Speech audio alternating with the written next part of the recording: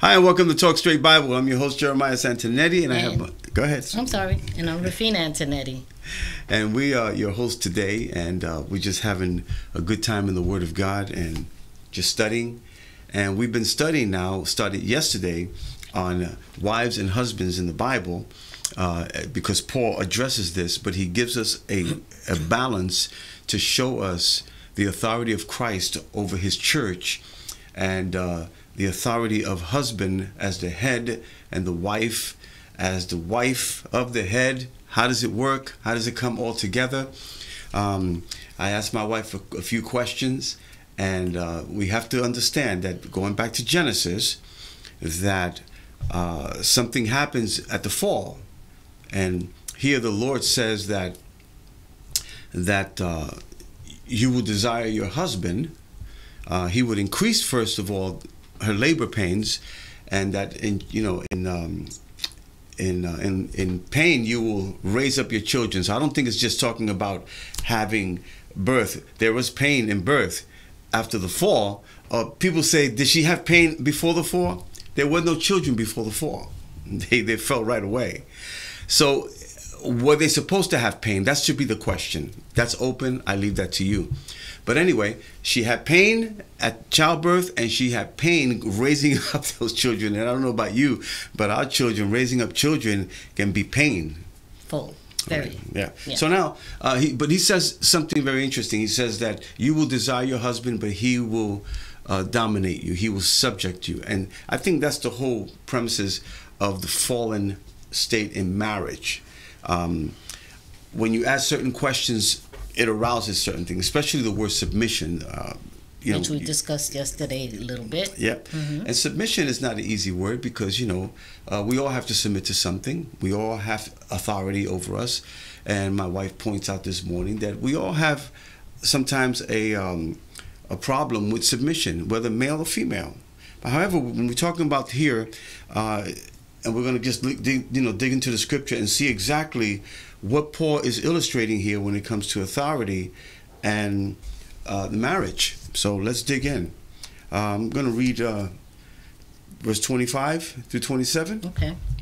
Husbands, love your wives even as the Christ also loved the congregation and gave himself for her, that he might sanctify and cleanse it with the washing of water by the word, that he might present her glorious for himself, a congregation, or ecclesia, the church, not having spot or wrinkle or any such thing, but that she should be holy and without blemish. The whole concept of husbands, or man, ish and isha, as we talked about yesterday, so you may want to go back to the first video, how God cleverly put ish in the very word beginning in Genesis. And so he always had family and marriage in mind. God didn't create the earth just to be an earth, but he had mishpocha, according to the family, according to the mishpocha. He had family in mind to rule the earth, to be in the earth. Isn't that how it's going to be at the end? When the judgment is done, the Bible says that the bride, the new Jerusalem comes down, which is the bride of Christ. We're not going to be in heaven as we see when people in heaven now. He's going to create a new earth and a new heaven, and we're supposed to be here. A new earth. But isn't that what Jesus also said in on the Sermon on the Mount? He said, the meek shall inherit the earth. Well, I don't know about you, but I don't want this earth right now. There are Christians going around saying, no, we're going to possess the earth, and we're going to say, not this earth. I don't want this earth. Look what's on this earth. But the new one, where it says that the lion will lay down with the lamb. Amen. Wow. Amen. It even says in Isaiah that the children will be able, I don't know how it works, but that the child may be able to put his hand into the hole where a snake is and not get bitten. Thank you, Lord. Are there going to be snakes? I don't know. But one thing is for sure, whatever is in that new earth, it's going to be peaceful. There's going to be no strife. And so that's how it is. But here we have strife. We have all kinds of stuff. And it is in our marriage. Like I said, my wife and I, we never argue, but she said we had times of intense fellowship. And that's okay. You know what it does for us? It strengthens marriage. Iron sharpens iron the way a friend sharpens a friend. And I want to say this to you husbands, or to you who are looking to get married one day, for you to understand this. Do not marry a woman unless you're willing to die for her. It's got to be settled in the heart already. You would take a bullet. You would do whatever you have to do to save your wife, because Christ died upon the cross to bring his people to him. And so he loves us. He says, husbands, love your wives even as Christ also loved the congregation. What does that tell me? That tells me that I have to sacrifice for my wife. That tells me that I have to be able to lay down my life for my wife. But also, it tells us here that he gave himself for her. That's the whole concept here of marriage, that we give ourselves over to the love that we have for our wives, because Christ loved the church. That is the example of a true husband in marriage. You know, when I was looking and studying and meditating on the scripture, the 25th verse, where it says, husbands, love your wives as Christ loved the church and gave himself up for her. I was really like really meditating on that, because to me it felt like that is such a tall order, that the Lord would command the husband to love his wife as Christ loves the church and gave himself up. Because I'm thinking, for us to have that kind of love, or for a man to have that kind of love for his wife, he truly has to understand what Christ did. That's correct. On the cross. That's right. To want to sacrifice or be a part of that. And obviously the Lord thought that this was something that could be achieved by a man, because it's in his word. Okay, and he's not going to give us something in his word that he doesn't feel that, or he doesn't think that we can accomplish, because his thoughts are higher than our thoughts. That's correct. Right? Yes. So when I was looking at the word husband in the Greek, I came up with 3 words in there. And it's funny because I don't know anything about Greek, but I was looking the letters up, right? And so 3 of the words that came up in the word husband was hat, which is, as we know, a hat is a covering or something to protect us from the elements, right? The other word was rock. And we know that a rock is something solid, it's hard to break, right? And then the other one, which I found even more interesting, was the word father.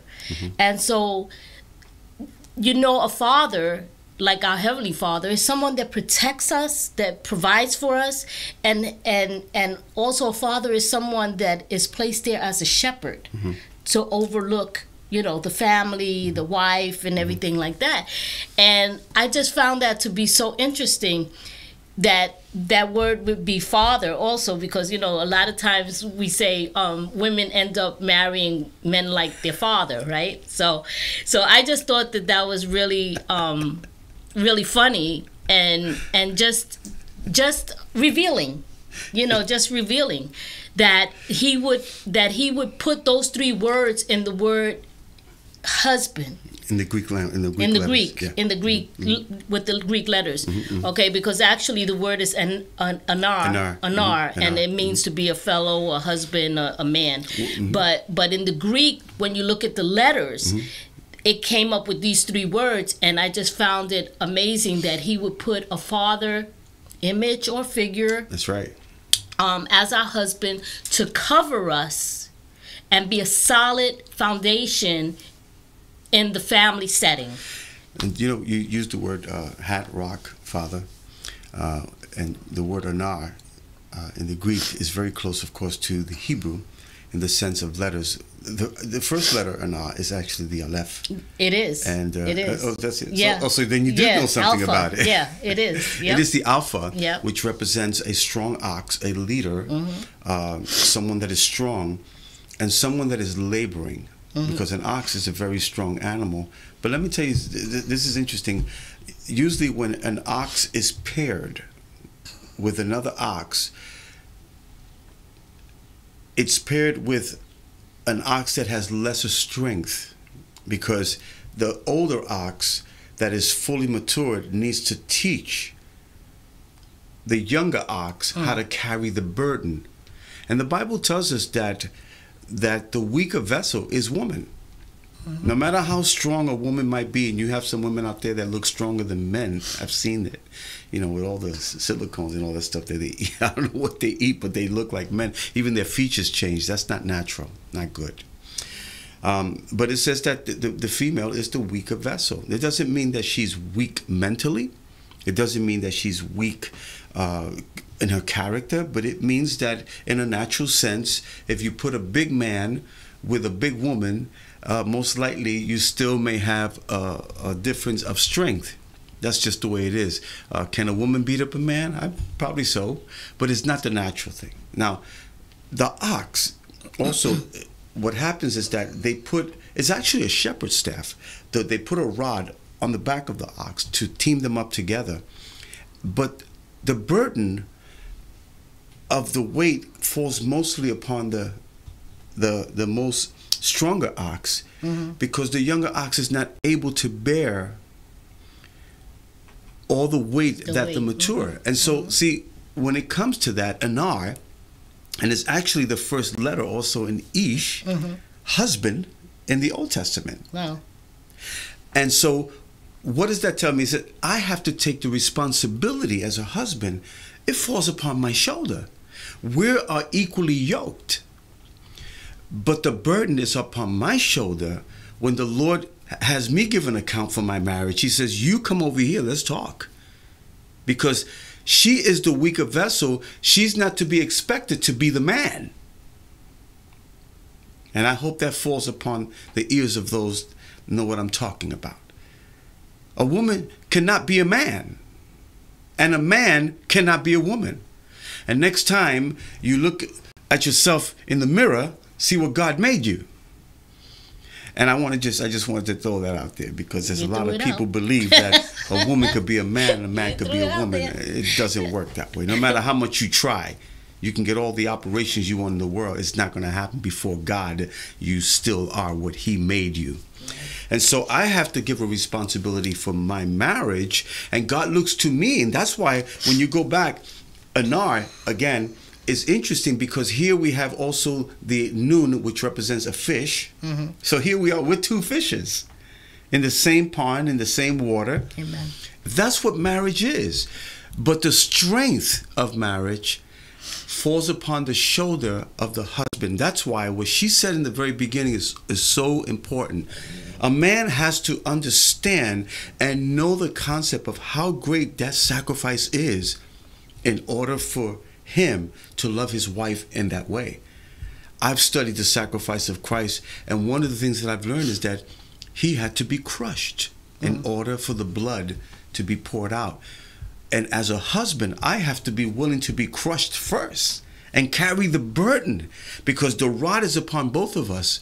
But he says, you are the stronger ox, and you must teach the other ox, who is not as strong, to bear the weight, because that ox will eventually grow up and be just as strong.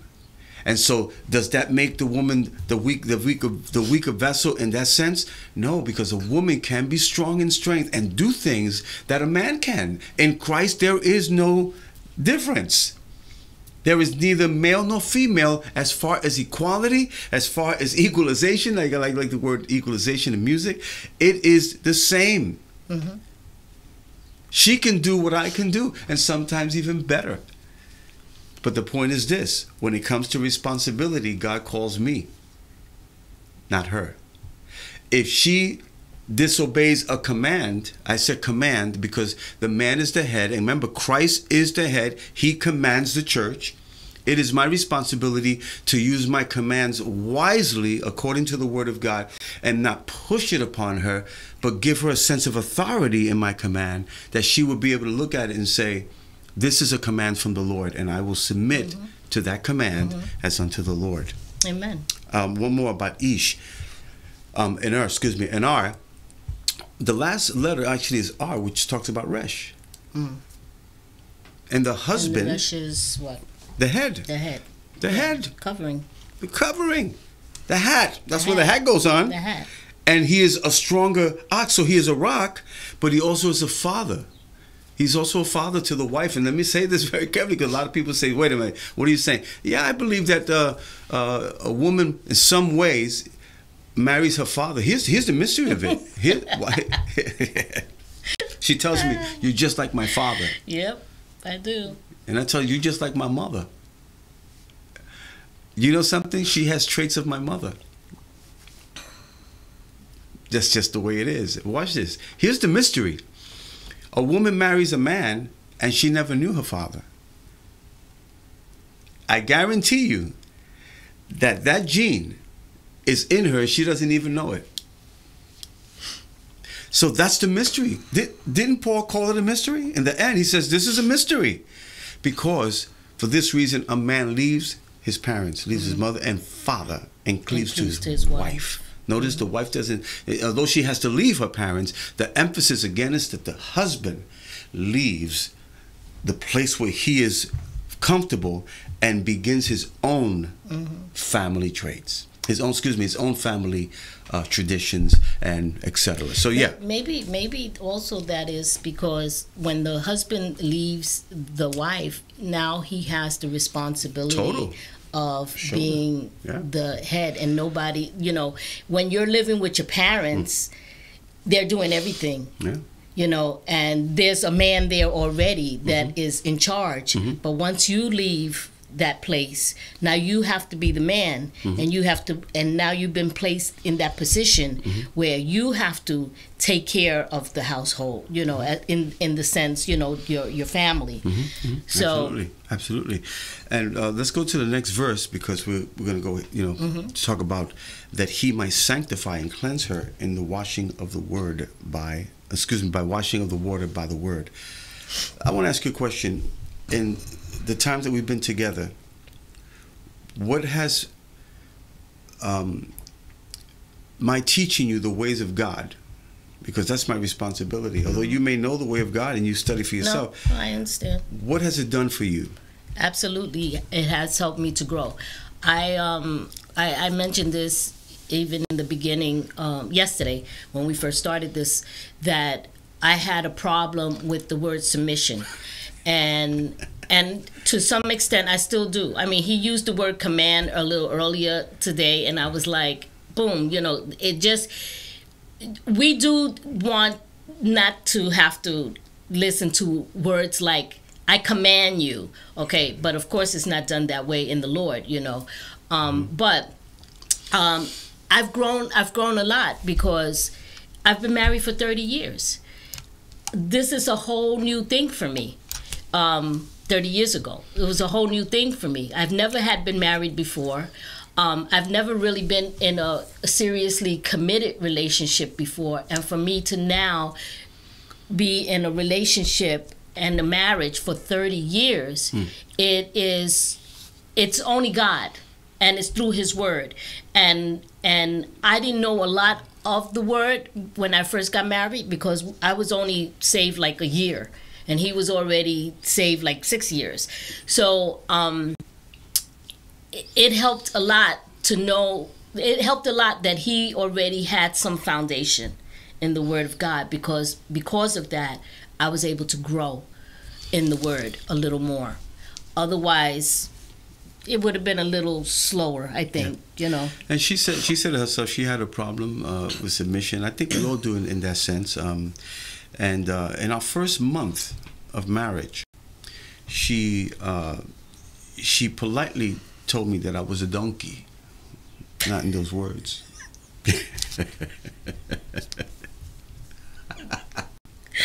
Well, you know what? Lord. Right after that, listen to this now. There's a story behind this. There's a story behind everything. We were fresh. And I said, really? So her spiritual mom, who's a great lady, and I want to recognize her, Anna Vilafania, great woman who raised up men and women for the Lord. She's still alive. Still alive, yes. And she signed us up for a marriage seminar, and she didn't know anything was going on, but we went. We went to the church, and it was Baywich Christian Center at the time, still is. And we sat there, and we heard a lot of things, and most important things of marriage, you know. But there was one thing, as I was sitting there and all this, that a phrase came into my heart, and that was, we're committed to making it work. And maybe tomorrow we'll show you the sign that we have. So Way Out was a place where Anna Villafana raised up. They had a woman's house and a men's house, and they got together. And so God gave me the privilege to teach in that place, even before we got married. And what was interesting is that one of the young men there said, I gave him the term about, you know, we are committed to making it work, and it flashed in his heart, and he made us a sign, a little sign. It's not very attractive, but it says, we are committed to making it work. And we still have that sign, and it's prominent in our marriage. That is our theme. Our theme is, we're committed to making it work. Yep. And see, one of the things that happened is that we always had that sign hung up, and one of my friends came one time, and he said, there's something wrong with the word committed. And I said, what's wrong with it? He said, it's supposed to be 2 T's. 2 T's, and it was only 1 T. And I said, no, there's only 1 T in the word committed. He said, no, there's 2. It's spelled with 2. I said, yes, but it means 1. It represents the cross. So I took that opportunity and never changed it, because the word committed or commit, the word committed still bears 1 cross. And Amen. that I have to bear the cross for my wife. Amen. And she has to bear the cross for me. We both must die to ourselves in order to live for one another. Amen.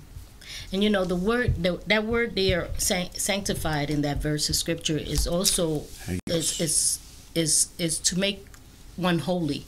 That's correct. And to purify them and consecrate them unto the Lord. And it says ceremonially and mentally. So that's just showing us that not only do we, you know, we speak the word to one another, or you teach me the word according to the scriptures and stuff, but also it's supposed to do something for us, for me mentally, build me up. Absolutely. And not only does it show your respect for me by teaching me the way of the Lord, but it also helps me to respect others. That's correct. And you know, holy means to hear. The word holy is an old word of consecration, means to set aside. Mm-hmm. If I see something, it's my responsibility to say, sweetheart, come here, let me show you something. And hopefully she receives it with grace. If I show her the word of God says this. But now here, look at what John 17:17 says. This is the great prayer of Jesus Christ as the high priest. Sanctify them in thy truth. Thy word is the truth. And so it is my responsibility to teach her the truth, and through that truth, sanctify her, set her aside to be holy. This is my responsibility. Mm-hmm. Now, it doesn't mean that she can't teach me. She teaches me. She gives me things from the word. But again, being the heavier ox, it is my responsibility that the rod is upon both of us, but I have to hold her up. Remember, she's the weaker vessel. Doesn't mean, again, that she can't hold herself up. No, but it's talking about the spiritual aspect. I have to sustain her. I have to hold her up. And I have to make sure that she doesn't get in trouble. And it's my responsibility, it says, to sanctify her and wash her. So the word of God that comes from my mouth is supposed to be refreshing to her. Mm-hmm. That she says, wow, thank you for washing me. Thank you for giving me that cleansing, because I didn't know that. Very important. Again, I know there's women, what are you saying, that I can't teach? No, this is not about that, but we're talking about head and authority. We're going to get later to that also and see how even the one woman. One of the explanations is to purify internally by renewing of the soul. Ah, well, yeah. The soul, the nefesh. Amen. It's still being saved. We're saved in our spirit. We're still being saved in our souls. That's why the word of God here, come on. This word is the water to our souls. And so when we take in the word, we are washing our souls. Very important. Okay, so now it says here also, not only by washing of water, but it's by the word. Make sure that everything that is done is by the word. You know, I put a lot of time in study because I want to know the truth. I want to know the truth so that I can speak the truth to my wife. And it's my responsibility that in my marriage, I have to watch. I have to be careful to make sure that everything is on point. God is looking to me to lead my home in a godly way, and I can't do that if I don't know what God's truth is. 27, that he might present her as a glorious for himself, a congregation not having spot or wrinkle or any such a thing, but that she should be holy and without blemish. Let me just say this right here. I used to think about this verse of scripture, and a lot of people talk about, and I've heard the preachings, you know, that God is coming back for a church without spot or wrinkle, but she has to be cleansed first. God is cleansing the church. I want to let you know that is not the interpretation here. The interpretation is that Christ on the cross already made her spotless. Amen. Amen. Made her blameless. You read the scriptures that we are blameless before God. He's coming back for the spotless church that he cleansed. Be ye holy as he is holy. As he is holy. First Peter chapter 1 verse 16. For as it is written, be ye holy, for I am holy. And therefore, the practice of being holy is our responsibility. Our position of being holy is what he already did. And so we are spotless before the Lord. You know, that's why marriage is important. That's why God hates divorce. And on Friday, I'm going to get into the bride of Christ, both Old and New Testament, to clarify some things, because people are saying some things about it. And I looked at it in scripture, and I want to present that later on Friday, God willing. And so we see here that he says here, without spot or wrinkle. Now, if practically I see something, I go, you know, babe, this needs to be done like this, and I show her that, it's up to her now to say, I receive that, or rebel against it.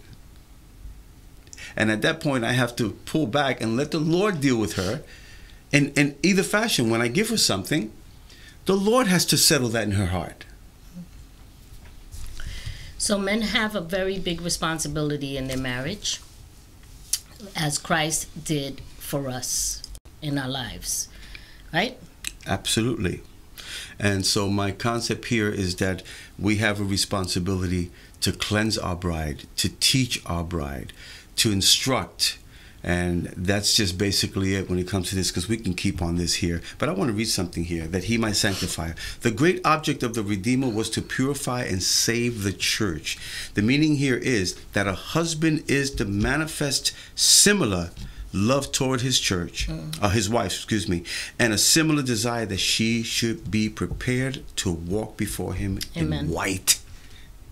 Amen. You know something? I'm going to say this. I can look into a woman's eyes and see if her husband is treating her right. You know why? And I'm going to leave this right here. We have studied this a while back. Yes. And the Bible says about Joseph. And remember that he had dreams. And one of the dreams is that there were 12 staffs, and the 11 staffs bowed to his staff, because God was preparing Joseph to be the governor. And he told this to his brothers, you know, his dream. And then his father was present. He said, I also, and also the sun and the moon bowed before my staff. And Jacob immediately says, do you think that I and your mother is going to bow to it? And listen to what I'm saying now. Jacob, when it came to the staff, it was his brothers. But when it came to the sun and the moon, he equated that to marriage. Now, the moon doesn't have any light of itself, but it has a property in it that reflects the sun. That's right. And that's why the moon at night, it looks like it's glowing. And I realize this. If I look at a woman, a wife of another man, and she don't have that glow in her eye, when she looks at him or she talks to him, I go, something is wrong. And I want to let you know there's a glow in my wife's eye. He made sure he mentioned that. That's funny. She still hears my preaching. She still hears my teaching. She still looks at me with love, and she respects me. And it's easy for me to give her the word of God. Whether she wants it or not, it is my responsibility. And so husbands, love your wives as Christ loved his church. I'm going to leave the last one for you. That was the last one. Then you're going to pray. Thank you, Lord. Well, I just wanted to say that also I still listen to his preaching, because when he speaks the word of God, it pricks me. There are very few ministers out there that when they speak, it actually makes me want to, first of all, want to speak the word myself and share with others, but second of all, to want to change in my life. That word is speaking to me, and it's changing something within me. And you know, through the grace of God, that happens. So I don't know if it makes sense what I just said, but yeah. Excuse me, you know, tearing here, you know. But it's Nothing just a blessing, you know. It is a blessing, because, you know, after 30 years, you don't hardly ever want to hear your husband speak. So he's good. He's good. Father, we thank you, Lord God. We give you glory. We give you honor. And we thank you for this day. We thank you, Lord Father, for all those that have joined us this morning, Lord God.